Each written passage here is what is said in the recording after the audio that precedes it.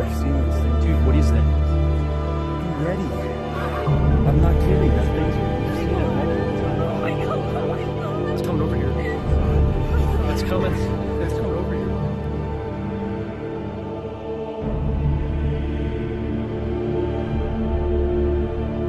See it right there? It's huge. See it over there? Right there. You see it walking? Get the flashlight on it. Hey! Hey!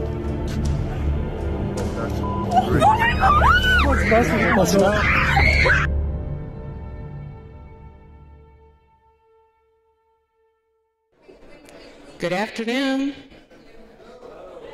My name is Sue Walker, and sitting next to me here, the gentleman in the nice hat, is my spouse, Reverend White Otter. We're happy to be here.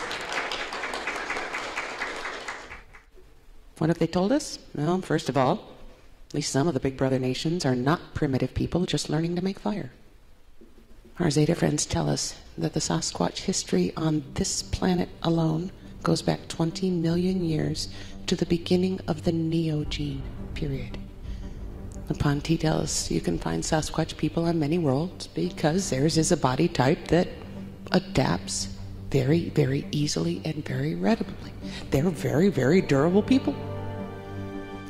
So, if some of the Sasquatch really are friends with E.T., or even E.T.s themselves, why create all these primitive structures? Why would they choose to live here on Earth in such a low-tech manner if they have friends in such high-tech places? Right? According to our Zeta friends, you do not have to be high-tech to achieve what they call advanced civilization level 0. They tell us that a number of the Sasquatch nations are actually at a higher advanced civilization level than we are. That's because they provide for their people. They make sure that everybody has food, water, and shelter, and is taken care of. Because in 20 million years' time, what they figured out is a way of living that keeps everything in balance, physically, emotionally, and spiritually. And makes them happy. Just makes them happy. They're happy the way they're living. Isn't that your goal? They live life in the now. And they find themselves and their people better off keeping it simple without the technology.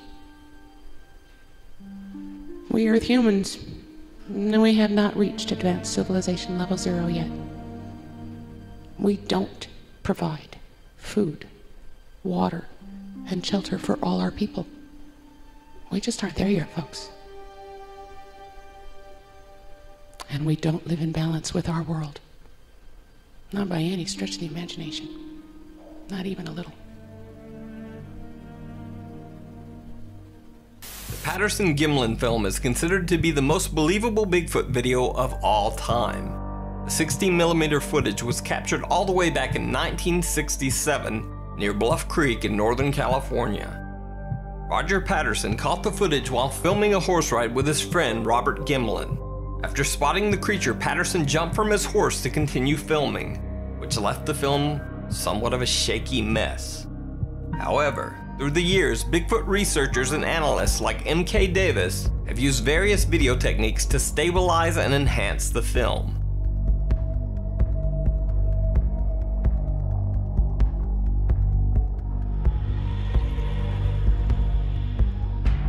But going back to the time of the original 1967 filming, the Sasquatch footage was screened for special effects experts at both Walt Disney and Universal Studios.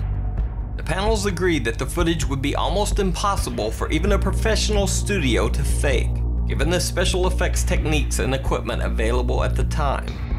Over 50 years later, the Patterson Bigfoot footage remains a heavily debated mystery. No one has ever been able to prove the footage fake or reproduce a similar film. It remains the most believable Bigfoot footage of all time. Is Sasquatch telepathic? Yeah. We know that at least some of the Big Brother nations are. I can't vouch for all of them. I haven't been to Asia or down under or New Zealand or any place but North America to check. But here, we definitely have some telepathic nations. Usually they check to see what your intent is the minute you enter into their territory. They know what you're going to do before you do often. Can they wipe your memory? Yes. All telepathic nations, including the Sasquatch, can and would if they needed to. They have homes and families to protect, guys. Hi, I'm a mom. One of the hardest jobs out there. This is Junior. If you could, you would make sure that anybody who approached your kids was safe too, wouldn't you? You also might find you have some missing time. With the missing time or the quote, memory wipes, your memories aren't gone, guys. They will surface themselves frequently. This morning, Otter had a memory of Big Brother Sasquatch down by a creek in 1960. He was 10, and he remembers going fishing with his father, rounding a bush, and there's Sasquatch stands up with 2 trout in his hands and walks up the bank holding the trout. That memory didn't surface until he woke up this morning. By the age of 5 or so, when Big Brother's kids are taught when, where, why, that it's important to stay unseen to the Earth humans. Every once in a while they slip up. They're kids. They get surprised, they get startled, or they just don't stop and think. Or they're kids, they just forget.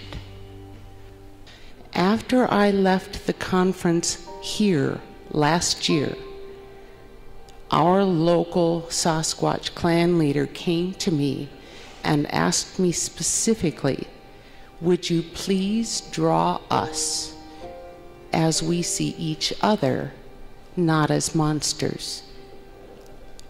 I don't care which nation you pick.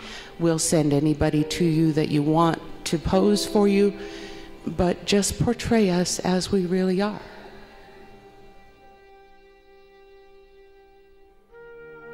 Thank you very, very much. Appreciate it. Have a wonderful day. Hey!